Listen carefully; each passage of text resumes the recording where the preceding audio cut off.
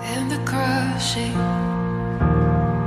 and the pressing, you are making new hearts. Hello everyone, and welcome to Gospel Life online service. Today we thank God that we are able to listen once again to the word of God through this medium. We also thank God that our government has found it okay for our gatherings to resume. We will be resuming our physical gatherings, but for now we have still found it important and worthy for us to still hear the word of God brought to us through this kind of media. And so wherever you are, please sit down, get your Bible, settle down, and let us spend some time listening to the word of God explained to us. Let me pray, and then we will get back to where we stopped last week. Father God, we thank you so much that we can gather like this in our houses, in our cars, in our places of work, and wherever we are. We are grateful that we can hear the gospel explained to us wherever we are through technology. And thank you because your word gives light. Your word is powerful. It comes to heal us. It comes to restore us. It comes to give us renewal. As we look into it today and this morning, we pray that you will speak to us and encourage us and instruct us and rebuke us and correct us and train us for righteousness, because that's what your word comes to do to us and for us. We thank you for every listener from whatever part of the world they are. We pray for them, especially in moments like this when literally everyone is stressed up and there is so much happening. We pray that, Lord, you will strengthen us and comfort us and encourage us in your name and for your glory, and that we will not forget that it is the gospel that is the power of God that saves us from everything and everywhere and every situation and every circumstance. We pray that that will be real in our lives even this morning. We thank you and we bless you in Jesus' name. Amen. So once again, we are doing a series on faith and repentance. We are doing a series on gospel renewal, and we began last week and we introduced the topic, we introduced the series. And one of the things we said, or we came to a conclusion, that for us to experience renewal, for us to be able to experience revival and restoration, we must be people of faith and repentance. That's how we ended last week. And today I want us to go further and begin to talk about faith and repentance. What do we mean by these two words? These are two religious words, and we use them almost every day in our religious talk to such an extent that the meaning of these two words, very powerful words, has been lost, has been eroded by the religion that we carry with every single day. Today I want us to get into the meaning of these words and begin to think through what they mean biblically and what they mean for us practically, because that's what we need to do for us to be able to experience renewal and for us to be able to begin once again to be happy about Jesus, happy about the gospel, and practically walk in ways that we can show that we are men and women of the gospel. We need a redefinition of these words for our day, for our generation, in a manner that we begin to understand what God wants us to do and to be in our day and in our time. So faith and repentance, I ended by saying last Sunday that faith and repentance are two great gifts from God. It is God who gives us faith to believe. And it is God who gives us the gift of repentance. Unless God is merciful enough to give us faith in order to believe, and repentance in order to turn away from where we have been, turn away from our sin, turn away from our rebellion, unless God gives us that. We cannot work it out by ourselves, by our own strength. We cannot. That's why last Sunday we talked a lot about the Holy Spirit. When the Holy Spirit comes, we said he convicts us. He tells us something about God. He tells us something about our sin. He tells us something about God's righteousness. He tells us something about God's coming judgment. And so we need the Holy Spirit to help us. But you realize that the Holy Spirit works hand in hand with the Word of God. So without the Holy Spirit, we don't have the Word of God. Without the Word of God, we don't have the Holy Spirit. And so we need the Holy Spirit to help us in the process of our believing and our repentance. So faith and repentance are two great gifts from God. A person cannot say they trust, they have faith in God, and they don't turn away from their ways. A person cannot say, I am turning away from my ways, and not be a person of faith or even a person who trusts in the Messiah. And so today, I want us to spend some time thinking about what it means to be people of faith and what it means to be people of repentance. So what is the meaning of these two words? Once again, we said last Sunday that there are two signs of the coin of gospel renewal. So you cannot say you have one and you do not have the other. Faith and repentance, we said, are the prerequisites of a true renewal, and we need them. For a true renewal to happen, we need to be people of faith and people of repentance. But you also realize that many people have wrongly understood these two concepts. For example, when it comes to faith, many people wrongly believe that trusting in Christ is some sort of irrational commitment against reason or even evidence or even common sense. So for many people, faith and common sense don't rhyme. They don't come together. For many people, you cannot be both a rational human being and a man of wisdom, a woman of wisdom. So for many people, there's a disconnect there. And that's why you will find that many times faith is meaningless, even for many Christians out there. They don't know how to work out life at the marketplace, how faith works out. They don't understand that. Why? Because when they look at faith and they look at reason, they see these two do not merge. And that's wrong. We need to be consistent with what the Bible teaches. Other people think that faith is believing against evidence. But that's not true. That's not true. Why? Okay, and because of that, they focus on themselves other than focusing on the object of faith himself, which is Jesus Christ. So when somebody thinks and believes that belief has got nothing to do with evidence, so for me to be a person of faith, I don't need to consider evidence, whether that evidence is historical or even scientific. It makes that person only think about themselves and not think about Jesus Christ, who is the object of our faith. Another example, if you walk to many bookstores today, all over the place, you will find so many books written about the subject of faith. But when you read those books, many times you find, in fact, those books are not talking about faith. What is there? You will find faith nuggets. You will find motivational talks. You will find motivational speech, and they pass out as faith. But they are not.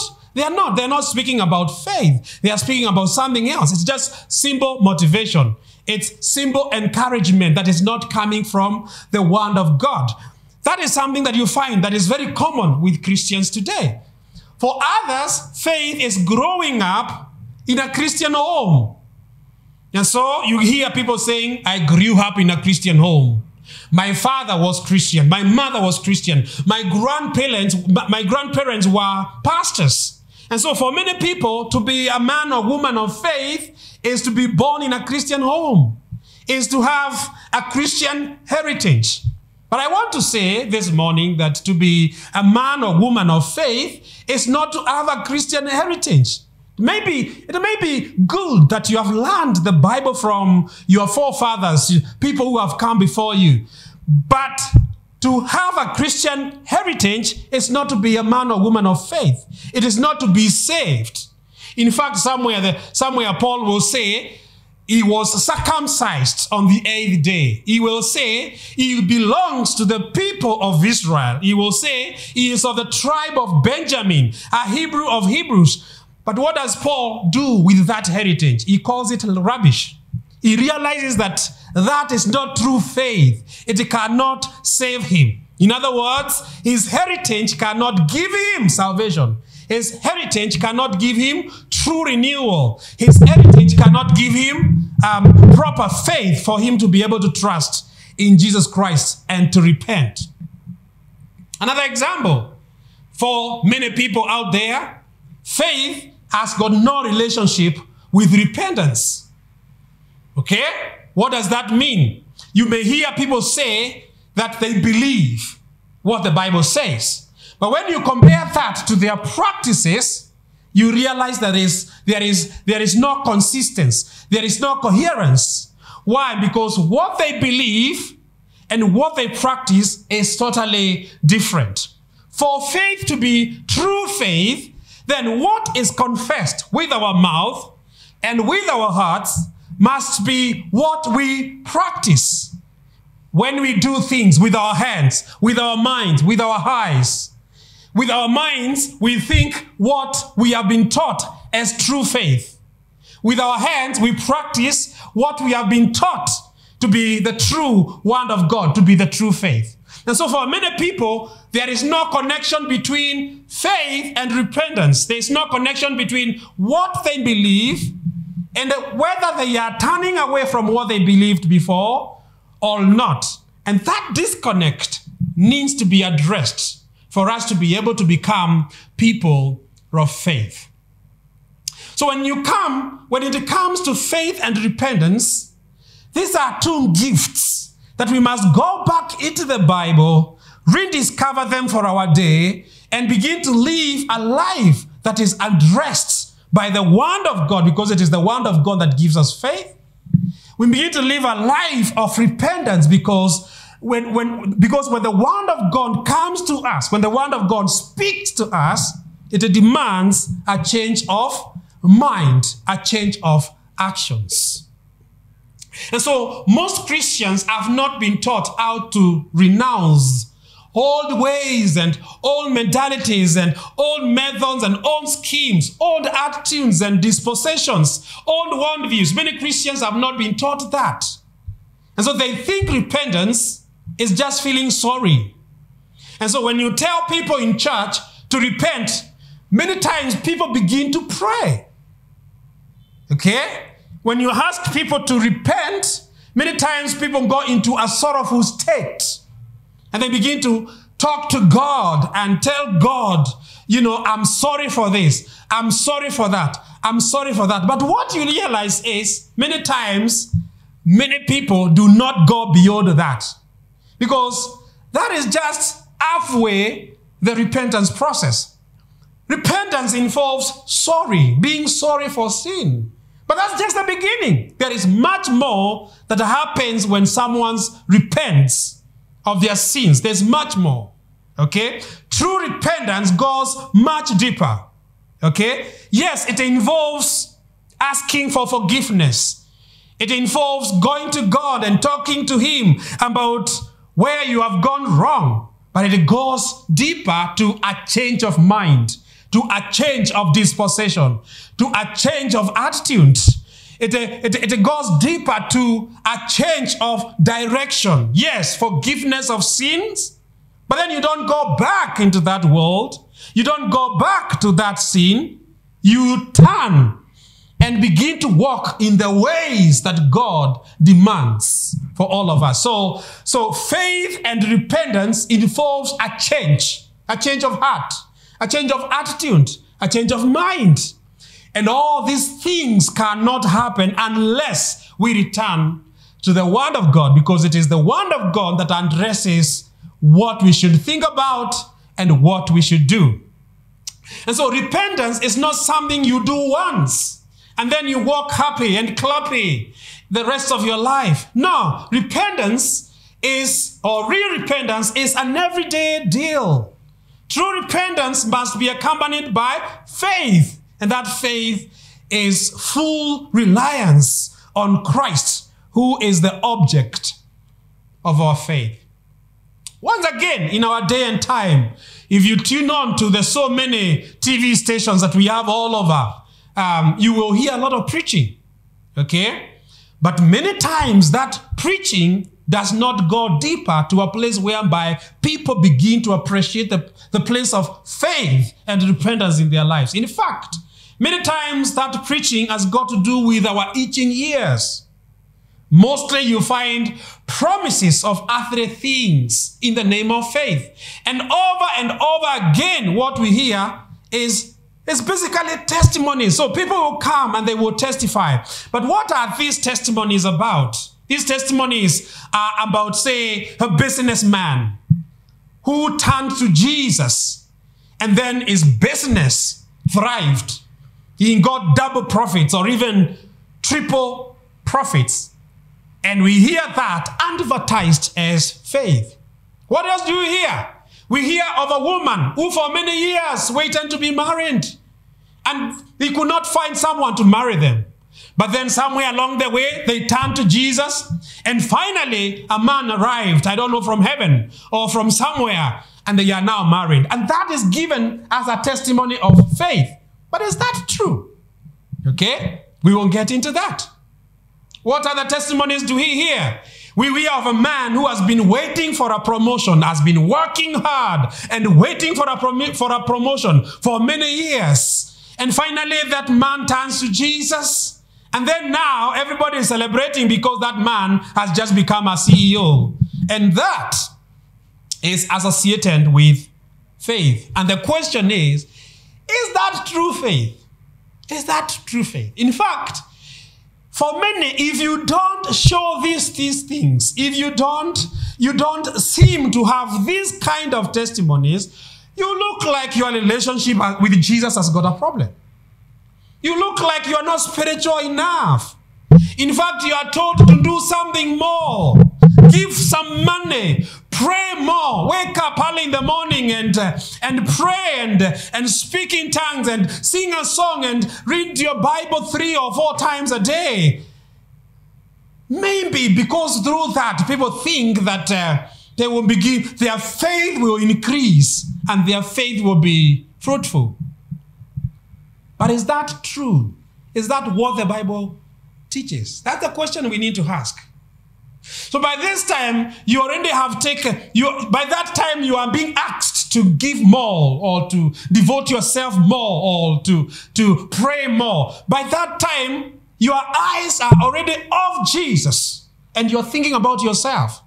You're thinking about your money. You're thinking about your marriage. You're thinking about where to get the next car, where to build your next house. So your eyes are no longer on Jesus. They have moved. Your eyes are on you and the things that you want in life.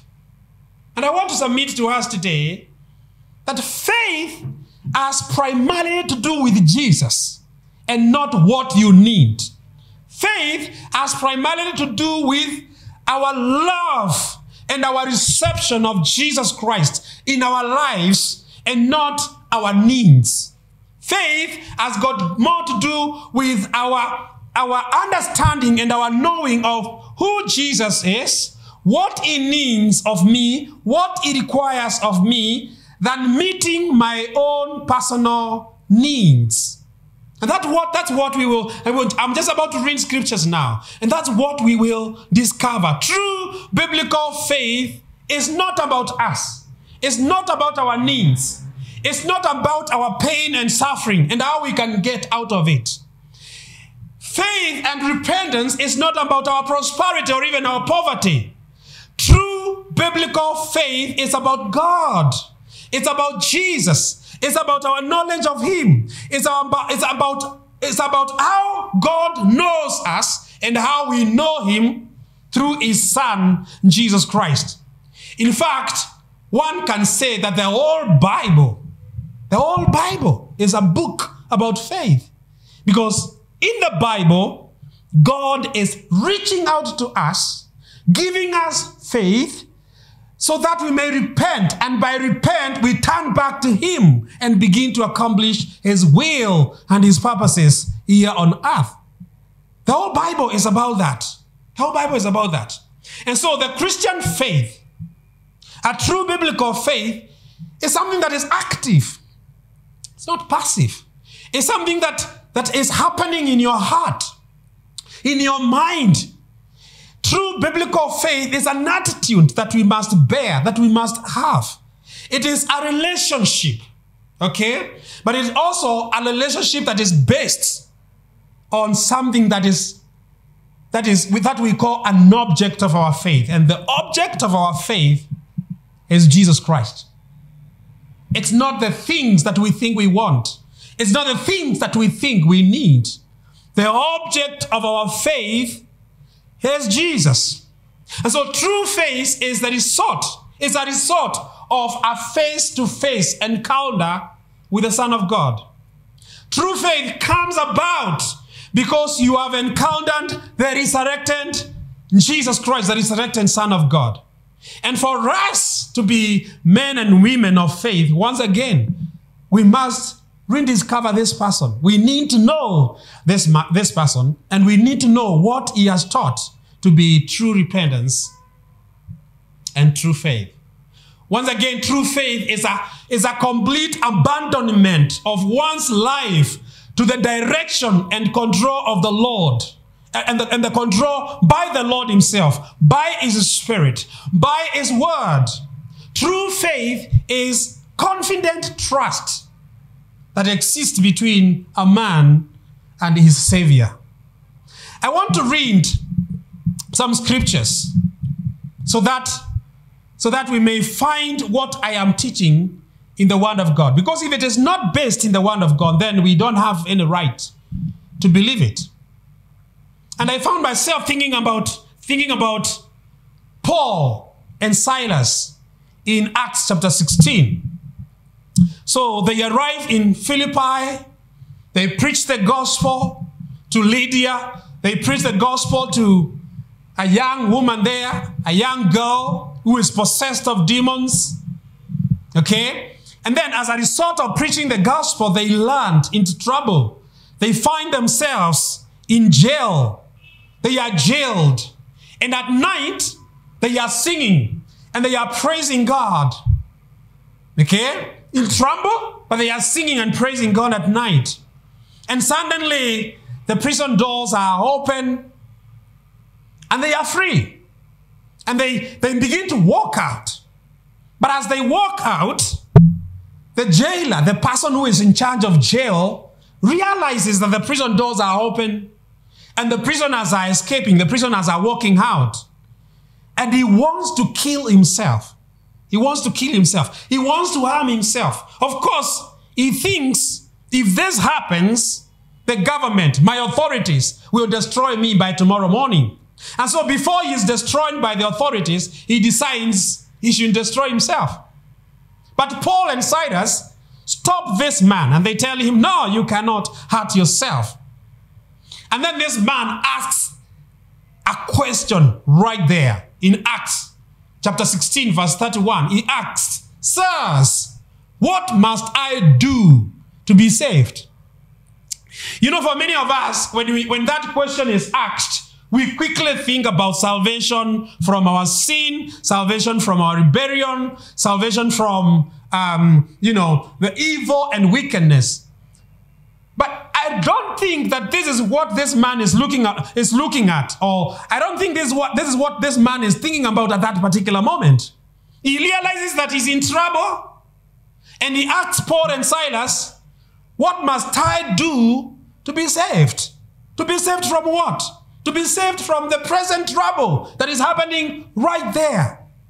And Paul and Silas provide an answer. And this is what they say. Believe on the Lord Jesus and you will be saved. believe on the Lord Jesus Christ and you'll be saved. And the one believed there is the one for faith. Okay, so on Sunday I say the one faith and the one believe in English are two different words. Okay, but in the Greek it's one word. Faith is the noun, believe is the verb. And so Paul and Silas, they tell the jailer, believe in the Lord Jesus Christ and you will be saved. So the answer and the solution to this man's predicament is faith, is belief, is trust, is a confident trust in the Lord Jesus Christ. That is what will save him. And so faith comes in handy. Faith comes in as the instrument that this man requires so that he may be saved eternally, but also from the present predicament that he is facing at that particular moment. What about John? In John's gospel. So in the one belief, John never uses the word faith as a noun. But the whole gospel uses the word believe about 98 times. And so in the gospel of John, the one believe, the one for faith is active, is a verb. Okay? Faith is not passive for John. Faith is something that is happening. Faith is something that is active, always happening. And so when we go into that gospel, right in the beginning, in chapter 1, John speaking about Jesus, or John writing about what Jesus is and who is. In chapter 1, in the beginning was the One, and the One was with God, and the One was God. Right there in verse 11 and 12, he says Jesus came to what was his own, but his own people did not receive him. But hear what he says next. He says, to all who received him, those who received Jesus Christ. And then he says, those are the ones who believed in his name. Okay? So you receive Jesus, and by receiving Jesus, you believe in his name. Those go hand in hand. So it says there, to all who received him, who believed in his name, he gave the right to become children of God. And that's how faith is important in our lives. Here, it's very clear. Those who receive him are the same ones who believe in him. And once they believe in him, he gives them right to become children of God, to become sons of God. And there you go. So true faith doesn't really receive things from God. True faith, the first thing it receives is a person. True faith receives Jesus, not things. Of course, God blesses us with many blessings here in the world. But every blessing, everything we call blessing, a physical thing, or even a living thing, everything we call blessing, and we receive it before we receive Jesus Christ, it's not a blessing. Because the primary thing that faith receives is a person, and it is Jesus Christ. And that's why I said the object of our faith is Jesus Christ himself. He is the one whom we are thinking about when we are thinking about faith. When we are thinking about faith, the primary thing that should come in our mind is not the things that we need.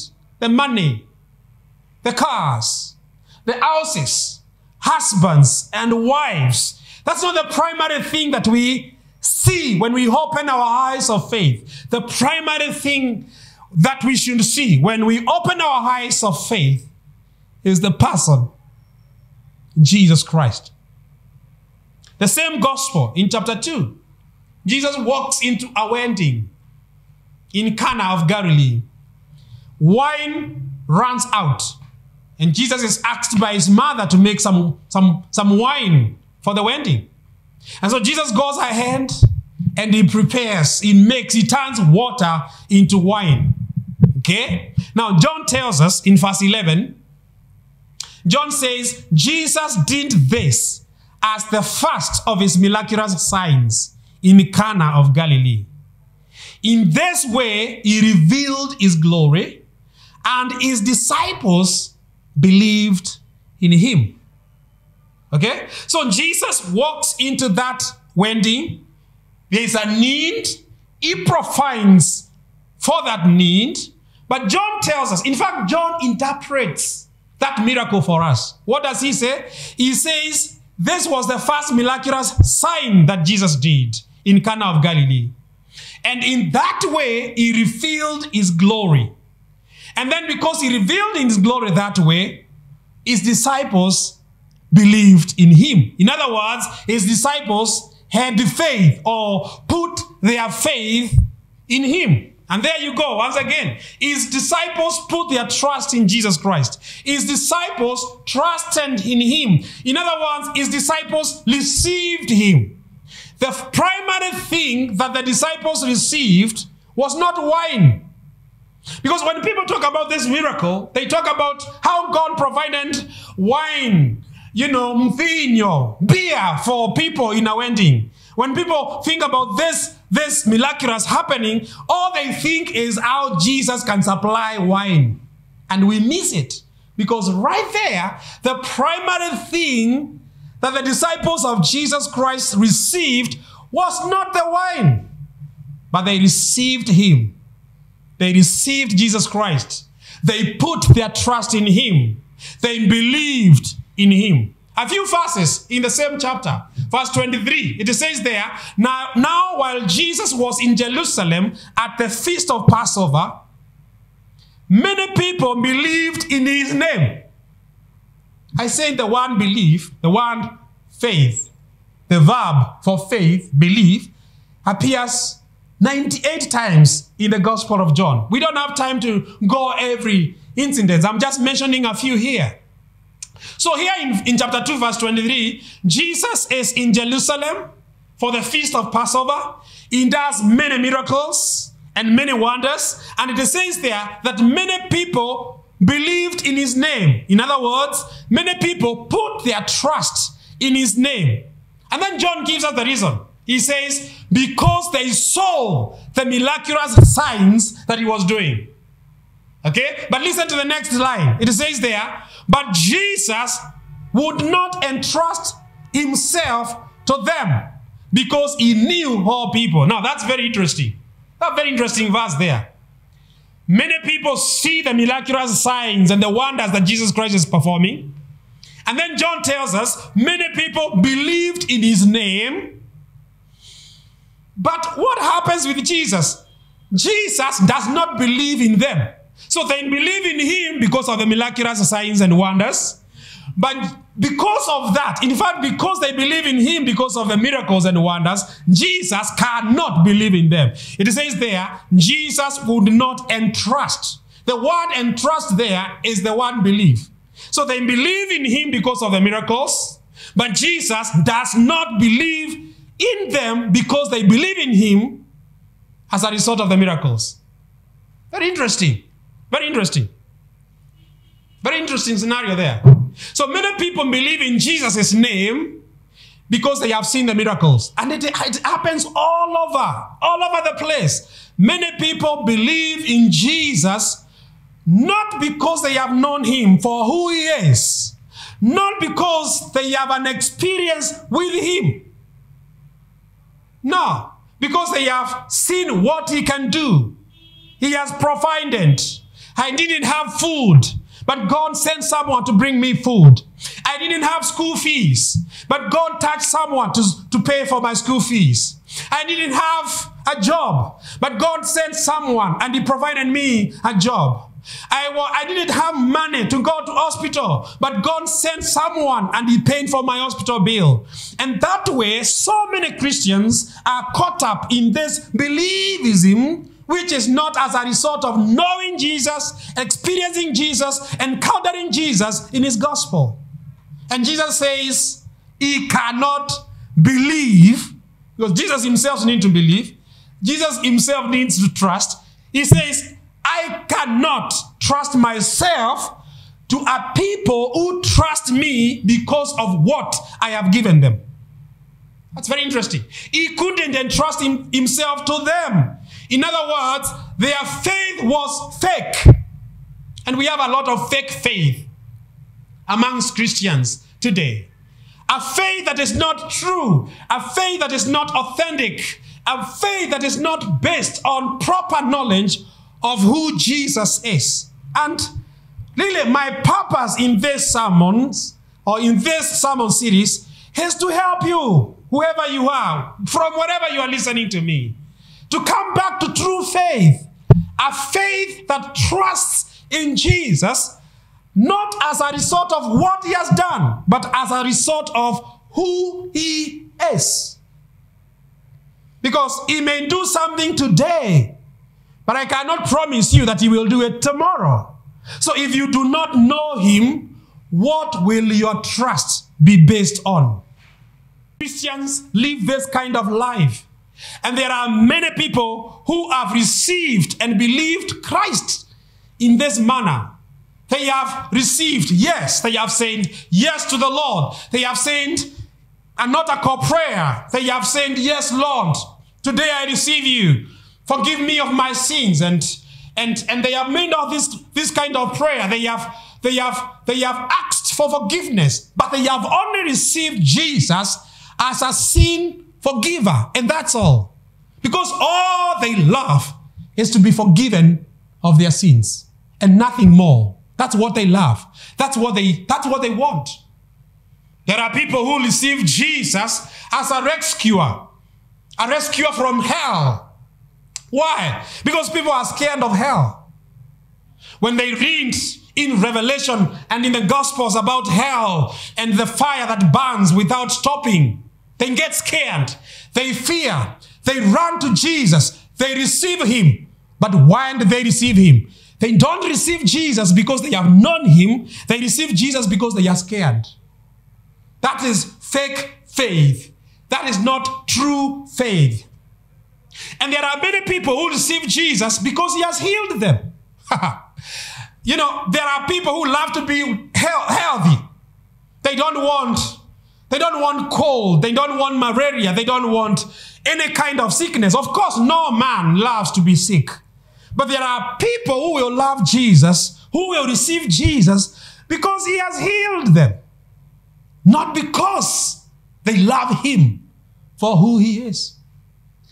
And there are many others out there who will love Jesus or who will say, I trust in Jesus, because they want the money. They want the pomp. They want the cars. They want the houses. And when Jesus gives them a bit of that, they are happy. They celebrate. Their faith is magnified. But when you come very close, when you come very near, you realize that they only love Jesus. They only say, I receive you, Jesus. They only say, I put my trust in you, because they wanted the money. They wanted the pomp. They wanted the wealthy. Not because they have come to know who Jesus is. And that's why Jesus says there, or that's why John tells us, Jesus could not entrust himself to a people who love him because of things. And it was true then, it is true now. Listen to me, my viewer. Listen to me, those who are listening to me. If you trust Jesus because of what Jesus gives you, you are a fake Christian. You need to grow. You need to renew. You need to get out of that. That is childishness. You need to grow out of that and come to a place whereby you love him because you know him. You love him because you have an encounter with him. And that is what brings renewal in our lives. It says there, all these did not receive Jesus because he is the only hope. If you receive Jesus because he has given you, he has provided for you, you don't receive him because he is the only hope. You receive him because he has given you things. And let me tell you, the world can also give you those things.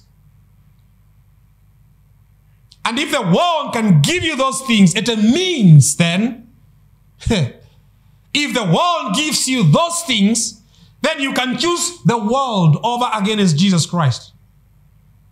So they don't receive Jesus for who he is. God, Lord, Master, King, Redeemer. They don't prize and treasure him for what he is. They don't cherish and delight in him because of who he is. But they delight and cherish in him because of what he can give. And that is idolatry. That is idolatry. Jesus will not entrust himself. Jesus will not entrust his spirit. Jesus will not entrust his gift of faith and repentance to such people because they have not yet come to know and to love Jesus for who he is. He will not entrust his gifts, his eternal gifts to them. Renewal is an eternal gift. Revival is an eternal gift. Restoration is an eternal gift. And in moments like this, when things are hard and things are difficult and life is difficult, we need those things. We pray for those things. I want to believe that every Christian is praying, Lord, heal us. Send us revival. Send us healing from heaven so that we can be healed from this pandemic. But let me tell you, if you love Jesus because he has saved you from corona, what will you do when there is no corona? You will run away from him. You will not love him. You will love the world more than you love Jesus Christ. You need to come to a place whereby you love Jesus for who he is. Not because he's a healer. Not because he gives us wealth and health. And I don't think he even does that. Not because of what he can give us, but because of who he is. And who is he? He is the Lord. He is the Master. He is the one of God. He is the King. He is the one whom we should put our trust in. And we should not trust in ourselves. The book of John is very helpful here. Because we have just touched chapter 1, chapter 2. When you go to chapter 3, you find a man called Nicodemus. A religious man. A ruler in the synagogue, a Pharisee. He comes to Jesus, and John tells us there, now there was a man of the Pharisees named Nicodemus, a ruler of the Jews. This man came to Jesus by night and saying to him, Rabbi, we know that you have come from God as a teacher. For no one can do these signs that you do unless God is with him. Now, look at that statement. Sounds wonderful. Sounds like Nicodemus has just had a revelation from heaven of who Jesus is. But I want to tell you that that's just a religious statement in the mouth of Nicodemus, just like we have so many religious statements about Jesus Christ. We talk about him, we praise him, we call him all sorts of names, my friend, my Redeemer, my Rescuer, we call him all these kind of names and we praise him. But when we come close and check our faith, we find that our faith is hollow. It doesn't have substance. It is not based on a true knowledge of the word of God. It's not based on a true knowledge of who Jesus is. It is a faith just like the faith of Nicodemus. So Jesus could not receive that kind of praise. You know what he said? He said to Nicodemus, truly, truly, I say to you, Nicodemus, unless one is born again, he cannot see the kingdom of God. In other words, Jesus is telling Nicodemus, thank you for your praise. Thank you for your observations. Thank you for your song of praise and worship. But you know what? You are not yet born again. And because you are not born again, you still don't have true faith. You still don't have true repentance. And because of that, you cannot see the kingdom of God. When we continue to read that passage, it says in verse 6, that which is born of the flesh is flesh, and that which is born of the spirit is spirit. In other words, Nicodemus, you are still in your flesh. I can hear your language. It's religious language. I can hear your praises.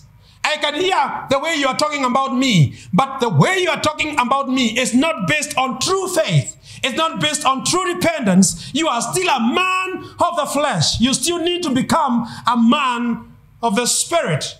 And then Jesus goes on, verse 14. He tells Nicodemus, As Moses lifted up the serpent in the wilderness, even so must the Son of Man be lifted up. Verse 15 says, so that whoever believes, that's faith, whoever believes in him will have eternal life. And then there goes the verse that everybody loves, including all the Sunday school children. For God so loved the world that he gave his only begotten Son, that whoever believes in him shall not perish, but have eternal life. In fact, so many people don't know that that verse was spoken to one man, Nicodemus, one religious man. And what is Jesus trying to communicate to Nicodemus? He's trying to tell him, you must have true faith for you to become a child of God, for you to experience renewal, love the Lord for who he is. You need to be born again. You need to believe in Jesus Christ. Verse 17 says, for God did not send the Son into the world to judge the world, but that the world might be saved through him. Verse 18, he who believes in him. Once again, I have already said the word believe, the word pistis, that's the Greek word for faith, in John appears so many times. And what is this word emphasizing? This word is emphasizing true faith. A faith that trusts in Jesus Christ. Not a faith that trusts in what Jesus can do or he cannot do. No. That's not faith. True faith has got to do with trusting in the person, Jesus Christ, and what he has done for us on the cross, and what he's continuing to do even now, including restoring us, reviving us, so that we may have true faith and true repentance. And so, my viewers, I want to encourage you through this series that for true renewal to happen, for us to experience renewal and revival in our hearts, in our minds, in moments like this, moments of great difficulty, moments of uncertainty, for us to begin to experience God in a new way, one of the prerequisites of that is embracing true faith. A faith that trusts in a person, not what that person can do. A faith that trusts in the Messiah, Jesus Christ. A faith that is anchored in the Word of God. A faith that has its encounter with Jesus Christ. We need to return from where religion has sent us. Because what religion has told us is that faith is subjective. And so you will hear people saying, I have faith this will happen. I have faith this will happen. I have faith that will happen. I have faith that will happen. And these people never have faith. You will never hear them talking about their faith and their trust in Jesus Christ. Because faith and trust in Jesus Christ is not dependent on what will happen and what will not happen. That is true faith. Faith in Jesus Christ is a confident assurance that we get from knowing who Jesus is and what he has done for us. That is true faith. And for us to be able to receive renewal, encouragement, grace to live through what we are going through now, economically, socially, politically, and whichever way you want to define it, for us to be able to experience grace to carry us through during these moments, we must be men and women of faith. We will continue to talk about these two great things, faith and repentance, in our future sessions. But I want to ask you a question. How does your faith look like?